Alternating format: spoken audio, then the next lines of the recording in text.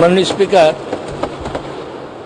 আমার বক্তৃতার শুরুতে আমি হাজার বছরের শ্রেষ্ঠ বাঙালি, ইতিহাসের মহামানব, দুনিয়ার নির্যাতিত নিপীড়িত মানুষের শ্রেষ্ঠ বন্ধু, জাতির জনক বঙ্গবন্ধুর প্রতি আমরা গভীর শ্রদ্ধা নিবেদন করছি।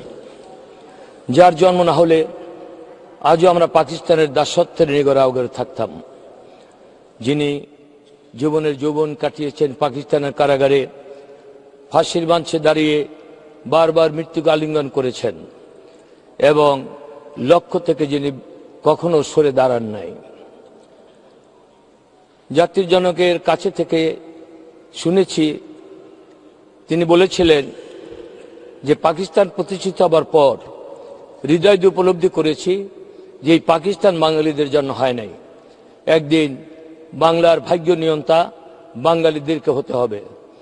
সেই লক্ষ্যকে সামনে নিয়ে প্রথমে তিনি আমাদের প্রিয় ছাত্র প্রতিষ্ঠান ছাত্রলীগ 48-এর 4 জানুয়ারি প্রতিষ্ঠা করেছিলেন।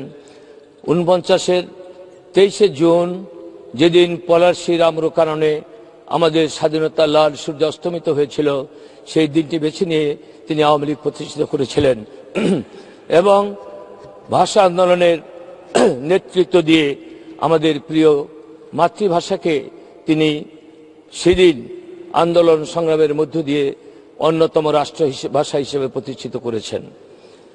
আজকে জাতির জনক বঙ্গবন্ধুর স্মৃতি গভীরভাবে মনে পড়ে। তিনি 1971-এর 7ই মার্চ এই ঐতিহাসিক বক্তৃতা দিয়েছিলেন। আজকে সেই বক্তৃতা গত 30 October United nation education, scientific and cultural organisation অর্থাৎ ইউনেস্কো 71-এর 7 মার্চে বঙ্গবন্ধুর ঐতিহাসিক ভাষণকে ওয়ার্ল্ড ডকুমেন্টারি হেরিটেজে বিশ্বে প্রমাণ্য ঐতিহ্যের অংশ হিসাবে স্বীকৃতি প্রদান করে। এবং আমরা ইতিমধ্যে আপনি জানেন যে আমরা এই 7ই মার্চের ভাষণকে আমাদের সংবিধানেরও অংশ হিসাবে আমরা উল্লেখ করেছি, গ্রহণ করেছি। প্যারিস ইউনেস্কোর প্রধান কার্যালয়ে সংস্থাটির মহাপরিচালক ইলেনা বুকোভা এ ঘোষণা দেন। সিদ্ধান্ত অনুযায়ী বঙ্গবন্ধুর 7ই মার্চের ভাষণ বিশ্বের আন্তর্জাতিক রেজিস্টার স্মৃতি অন্তর্ভুক্ত করা হয়েছে, একটি ইউনেস্কো কর্তৃক তৈরি বিশ্বের গুরুত্বপূর্ণ প্রামাণ্য ঐতিহ্যের একটি তালিকা।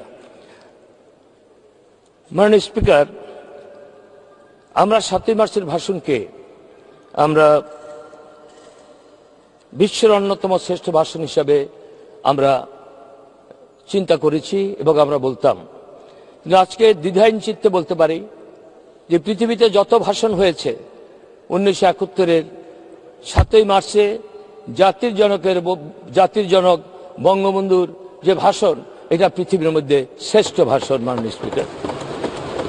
কারণ একটি ভাষণের মধ্য দিয়ে তিনি একটি নিরস্ত্র বাঙালি জাতিকে সশস্ত্র বাঙালি জাতিতে রূপান্তরিত করেছিলেন। সেই দিনটির কথা আমার স্মৃতির পাতায় বারবার ভেসে ওঠে। জাতির জনক বঙ্গবন্ধুর সরোয়ার্দী উদ্যানে, তৎকালীন রেসকোর্স ময়দানে যাবার কথা ছিল 2টায়, কিন্তু তিনি আমরা 32 থেকে বঙ্গবন্ধুকে যে পথে যাবার কথা সে পথে না নিয়ে অন্য পথে নিয়ে আমরা 3টা 15 বঙ্গবন্ধু মঞ্চে আরোহণ করেন এবং মঞ্চে উঠে তিনি চতুর্দিকে তাকালেন এবং 3টা 30 তিনি বক্তৃতা শুরু করলেন। বক্তৃতার আগে আমরা স্লোগান দিয়েছিলাম, জাগো জাগো বাঙালি জাগো, পদ্মা মেঘনা যমুনা তোমার আমার ঠিকানা, বীর বাঙালি অস্ত্র ধরো, বাংলাদেশ স্বাধীন করো, তুমি কে আমি কে, বাঙালি বাঙালি, বঙ্গবন্ধু এগিয়ে চলুন, আমরা আছি আপনার সাথে, আমার নেতা তোমার নেতা বঙ্গবন্ধু শেখ মুজিব।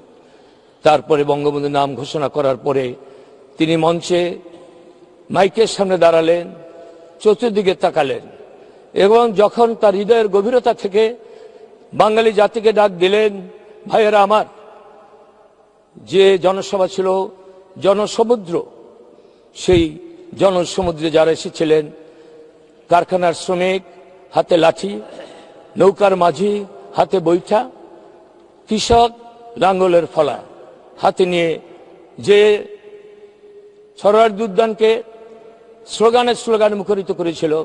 যখন তিনি ডাক দিলেন, ভাইয়েরা আমার, পিন পতন নিস্তব্ধতা নেমে এলো এবং তিনি সেই ঐতিহাসিক ভাষণটি দিলেন এবং বললেন, ভাইয়েরা আমার, আপনারা সব জানেন এবং বোঝেন, আগেই বলেছেন যে দুঃখ ভারাক্রান্ত মন নিয়ে আজ আপনাদের সামনে হাজির হয়েছি। আজকে পৃথিবীতে অনেক ভাষণ আছে মাননীয় স্পিকার, সেখানে যেমন এই যে আমাদের কিছুদিন আগে অর্থাৎ 2013 সালে একটা বই যুক্তরাজ্য থেকে প্রকাশিত হয়েছে, যেখানে বিশ্বের সেরা ভাষণের তালিকায় খ্রিস্টপূর্ব 431 থেকে 1886 খ্রিস্টাব্দ পর্যন্ত সেরা ভাষণ নিয়ে 213 পৃষ্ঠার একটি বইয়ে স্থান পেয়েছে বঙ্গবন্ধুর ঐতিহাসিক 7ই মার্চের ঐতিহাসিক ভাষণ। ইংরেজিতে অনুমোদিত we shall fight on the bitches, the speeches that inspired history নামের এই বইটি সংকলন করেছেন জ্যাকব এক ফিল। বইয়ের 211 পৃষ্ঠায় the struggle this time is the struggle for independence শিরোনামে স্থান পেয়েছে বঙ্গবন্ধুর ভাষণ। 2014 সালে যুক্তরাষ্ট্র থেকে এই বইটি প্রকাশিত হয়। যেই বইয়ে উল্লেখ আছে সেই Julius caesar, Alexander the great, তারপরে নেপোলিয়ন বোনাপার্টি সহ পৃথিবীর অনেক বড় বড় নেতার বক্তৃতা। আব্রাহাম লিঙ্কন বক্তৃতার সাথে আমরা জাতির জনক বঙ্গবন্ধুর তুলনা করতাম। তিনি 3 মিনিট বক্তৃতা করেছিলেন আব্রাহাম লিঙ্কন, কিন্তু লিখিত। আমরা সেই মার্টিন লুথার কিং এর বক্তৃতার সাথে অনেকে তুলনা করে। তিনি বক্তৃতা করেছিলেন প্রথমে লিখিত, তারপরে এক্সটাম্পর দিয়েছেন 17 মিনিট। কিন্তু বঙ্গবন্ধুর সম্পূর্ণ বক্তৃতাটা ছিল মানে লিখিত না, তিনি নিজের বিশ্বাসী আত্মা থেকে, বিশ্বাসী অন্তর থেকে এই বক্তৃতাটা করেছিলেন। 7ই মার্চ শ্রদ্ধেয়া বঙ্গমাতা বেগম ফজিলাতুন্নেছা আমাদেরকে বলেছিলেন যে রাতে ঘুমাবার আগে তিনি পায়চারি করছিলেন এবং ভাবছিলেন কি বলবেন। শ্রদ্ধেয়া বঙ্গমাতা, যিনি বঙ্গবন্ধুর পাশে থাকতেন সুখে দুঃখে আপদে বিপদে, যিনি বঙ্গবন্ধুকে প্রেরণা দিতেন। এটা বঙ্গবন্ধুর যে ডায়েরি বা যে অসমাপ্ত আত্মজীবনীতে উল্লেখ আছে, কি কষ্ট করেছেন। তিনি বলেছিলেন যে সারা জীবন একটি লক্ষ্য নিয়ে তুমি কাজ করেছো, তোমার জীবনের যৌবন তুমি কারাগারে কাটিয়েছো, বারবার ফাঁসির মঞ্চে গিয়েছো, তোমার লক্ষ্য ছিল বাংলাদেশের স্বাধীনতা। তুমি যা বিশ্বাস করো, যার জন্য তুমি জেল খেটেছো, নির্যাতিত হয়েছ, আমরা হিসাব করে দেখেছি তিনি 4682 দিন কারাগারে বন্দী ছিলেন, অর্থাৎ 12 বছরের বেশি। তিনি বলেছিলেন যা তুমি বিশ্বাস করো, তোমার সেই বিশ্বাসে আত্মা থেকে যা উচ্চারিত হয় তুমি তাই বলবে। এবং তিনি অলিখিত এই বক্তৃতাটা দিয়েছিলেন। তিনি ছিলেন পৃথিবীর মধ্যে বিচক্ষণ রাজনৈতিক নেতা, তিনি ছিলেন বিশ্ববরেণ্য নেতা। একবার যা বলতেন চিন্তা করে বলতেন, ভেবে চিন্তে বলতেন, কিন্তু একবার একটা বলার পরে ফাঁসির মঞ্চে গিয়েও তিনি তার সাথে আপোষ করতেন না। কি সুন্দর একটি বক্তৃতা সতর্কতার সাথে করেছেন, কারণ তার সামনে দুটি পথ খোলা ছিল মাননীয় স্পিকার। একদিকে বাংলাদেশের স্বাধীনতা ঘোষণা করা, আরেক দিকে যাতে তাকে সেই বায়োফ্রার মতো বা UDI, unilateral declaration of independence, অর্থাৎ বিচ্ছিন্নতাবাদী হিসাবে যাতে তাকে আখ্যায়িত করা না যায়, সেই জন্য তিনি সতর্কতার সাথে বিচক্ষণতার সাথে বক্তৃতা করেছিলেন। বক্তৃতার মাঝখানে তিনি 4টি শর্ত আরোপ করলেন। সেনাবাহিনী প্রত্যাহার করো, মার্শাল ল প্রত্যাহার করো, সেনাবাহিনী ব্যারাকে নিয়ে যাও, গত কয়েকদিন যে হত্যাকাণ্ড সংঘটিত হয়েছে তার বিচার বিভাগীয় তদন্ত করো এবং নির্বাচিত প্রতিনিধির কাছে ক্ষমতা হস্তান্তর করো। এই কথাটি বলে তিনি বিচ্ছিন্নতাবাদী আখ্যায়িত হলেন না। কিন্তু পরবর্তীকালে আমার কাছে তার সেই বক্তৃতা আপনাদের সকলের কাছে আছে। পরবর্তীকালে তিনি যেসব বক্তৃতা করেছেন, যে তিনি সব কথা উল্লেখ করেছেন এখানে। তিনি 23 বছরের পাকিস্তানের শাসন, শোষণ, নির্যাতন, অত্যাচারের কথা এই সংক্ষিপ্ত আপনার 18 মিনিটের বক্তৃতা 1105টি শব্দের মধ্যে দিয়ে জাতির সামনে পেশ করেছেন।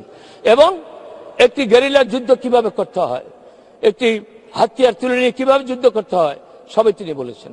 একদিকে 4টি শর্ত আরোপ করে দিলেন, তারপরে বললেন তোমাদের যা কিছু আছে তাই নিয়ে শত্রুর মোকাবিলা করো। এবং আপনারা যদি লক্ষ্য করেন তার বক্তৃতাটা এখানে আছে, বক্তৃতাটা একবারও তিনি পূর্ব পাকিস্তান বলেননি। তিনি বলেছেন 70-এর নির্বাচনে আমরা বাংলাদেশের মানুষ বিজয়ী হয়েছি। তিনি বলেছিলেন এবং বলেছিলেন আমরা চেষ্টা করেছি, জীবন দিয়ে চেষ্টা করেছি। একদিকে তিনি যে গণতান্ত্রিক নেতা, তিনি যে নিজের বক্তৃতা বলেছেন যে আমরা মেজরিটি, অনেক জায়গায় বলেছেন। আমি ব্যক্তিগত কথা বলা ঠিক না, কিন্তু বঙ্গবন্ধুর সাথে অনেক জনসভায় সফর করতে গিয়েছি। তিনি যখন ডাক দিতেন, ভাইয়েরা আমার, পিন পতন নিস্তব্ধতা নেমে আসতো, তখন তিনি বক্তৃতা বলতেন, আমি যদি আমার জীবনের যৌবন পাকিস্তানের কারাগারে কাটাতে পারি, আমি যদি ফাঁসির মঞ্চে গিয়ে মৃত্যুকে আলিঙ্গন করতে পারি, তাহলে কি আপনাদের কাছে আমি একটি ভোট চাইতে পারি না? মানুষ সমস্যার উচ্চারিত করতো, হ্যাঁ আপনি চাইতে পারেন। তখন জয় বাংলা স্লোগান দিয়ে তিনি সভা শেষ করতেন। এইভাবে তিনি ভোলাতে যখন, আমাদের উপকূলীয় অঞ্চলে যখন 12ই নভেম্বর 1970-এ ঘূর্ণিঝড় জলোচ্ছ্বাস হলো, তিনি ছুটে গিয়েছিলেন। সেখান থেকে ফিরে এসে তৎকালীন শাহবাগ হোটেলে দেশি বিদেশি সাংবাদিক সামনে সম্মেলন করলেন যে আমরা প্রাকৃতিক দুর্যোগে রক্ত দেই, জীবন দেই, মৃত্যুবরণ করি, কথায় কথা আমাদেরকে গুলি করে হত্যা করা হয়। এবার আমরা আত্মনিয়ন্ত্রণ অধিকারের জন্য আমরা সংগ্রাম চালিয়ে যাব। তিনি সেই নিজের বক্তৃতার মধ্যে উল্লেখ আছে, সেই ভাষা আন্দোলনের কথা উল্লেখ আছে। 54 যুক্তফ্রন্ট নির্বাচন বিজয় হয়েও আমরা গদিতে বসতে পারি নাই। উল্লেখ আছে আইয়ুব খানের মার্শাল্লাহর 10 বছর, 6 দফার কথা, 69-এর গণ অভ্যুত্থানের কথা, তারপরে 70-এর নির্বাচন। পাক ভারত উপমহাদেশ যে যুদ্ধ, তার থেকে অভিজ্ঞতা নিয়ে এবং 12ই নভেম্বরের ঘূর্ণিঝড়ের অভিজ্ঞতা নিয়ে যে আমরা বিচ্ছিন্ন, কারণ পাকিস্তানের প্রেসিডেন্ট ইয়াহিয়া খান দুর্গত এলাকায় এসেছিলেন 14 দিন পর, সেটা ছিল আমার নির্বাচনী এলাকা, এবং তিনি সেই নির্বাচনে বিজয়ী হলেন। কাছে থেকে দেখেছি তাকে যখন সাংবাদিকরা জিজ্ঞাসা করেছিল কতটি আসনে আপনি বিজয়ী হবেন, তিনি উত্তর দিয়েছিলেন, আমি অবাক হব যদি 2টি আসনে আমি পরাজিত হই। I will be astonished if I loose 2 seats. সত্যি 2টি সিটে আমরা বিজয়ী হতে পারি নাই। 169টা আসনের মধ্যে আমরা 67টা আসনে বিজয়ী হয়ে আমরা মেজরিটি হয়েছি। 167টা আসনে বিজয়ী হয়ে আমরা মেজরিটি হয়েছি। তিনি বলতেন যে আমরা মেজরিটি, আমরা বিচ্ছিন্নতা হতে পারি না, কারণ মেজরিটি বরং যারা মাইনরিটি তারা বিচ্ছিন্ন হতে পারে, আমরা না। তিনি অত্যন্ত সতর্কতার সাথে বক্তৃতা করেছেন। তারপরে আপনারা সবাই জানেন, সেই বক্তৃতা উল্লেখ করে কোনো লাভ নাই। তিনি একদিকে কত সতর্ক একজন নেতা, অসহযোগ আন্দোলন ডাক দিলেন। আবার এই অসহযোগের মধ্যে যাতে গরিব দুঃখী মানুষ, রিক্সা চালক, ঠেলা গাড়িওয়ালা কেউ যাতে কষ্ট না পায়, সেই জন্য তাদের জন্য ছাড় দিলেন এবং অফিস আদালত বন্ধ করে দিলেন। চমৎকার একটি বক্তৃতা, ঐতিহাসিক একটি বক্তৃতা। 8ই মার্চ, এবং একদিকে আমি বলেছি যে 4টি শর্ত, পরে বললেন, শেষ করলেন এই কথা বলে যে রক্ত যখন দিয়েছি, রক্ত আরো দেব, বাংলার মানুষকে মুক্ত করে ছাড়বে ইনশাল্লাহ। এবারের সংগ্রাম আমাদের মুক্তির সংগ্রাম, এবারের সংগ্রাম স্বাধীনতার সংগ্রাম। আপনি যদি লক্ষ্য করেন দেখবেন 8ই মার্চ ISI অর্থাৎ পাকিস্তানের গোয়েন্দা সংস্থা যারা ঢাকা ক্লাবের সামনে ছিল, তারা একটি রিপোর্ট করেছে 8ই মার্চ, চতুর শেখ মুজিব চতুরতার সাথে বক্তৃতা করে গেল। একদিকে বঙ্গবন্ধু জানতেন যে ওখানে গোলা বারুদ নিয়ে ট্যাঙ্ক কামান তৈরি আছে, সেই প্লেন বোমারু বিমান প্রস্তুত আছে, তিনি জানতেন। কিন্তু তার মধ্যে তিনি স্বাধীনতার ঘোষণা দিলেন এবং তারা বললেন চতুর শেখ মুজিব চতুরতার সাথে বক্তৃতা করে গেল। একদিকে স্বাধীনতার ঘোষণা করলো, আরেকদিকে 4টি শর্ত আরোপ করে বিচ্ছিন্নতাবাদী আখ্যায়িত হলেন না। আমরা নীরব দর্শকের ভূমিকা পালন করা ছাড়া আমাদের আর কিছুই ছিল না। এই সেই 7ই মার্চের ভাষণ। মাননীয় স্পিকার একজন মানুষ লক্ষ্য নির্ধারণ করে রাজনীতি করেছেন। তিনি বলেছিলেন বাংলার ভাগ্য উন্নত বাঙালিদেরকে হতে হবে। তিনি এই লক্ষ্য নিয়ে তিনি কাজ করেছেন। আমরা যারা তার কর্মী হিসাবে কাজ করেছি, ছাত্রলীগ সহ এখানে অনেক ছাত্রনেতা আছে, অনেক সেই 60-এর দশকের আছে। আমরা যে আন্দোলন সংগ্রামরা করেছি, যেমন 69-এ বঙ্গবন্ধু যখন 6 দফা দিলেন, 35 দিনে তিনি বাংলাদেশের সমস্ত জেলা সফর করলেন। তিনি যেখানে গিয়েছেন তাকে গ্রেপ্তার করা হয়েছে।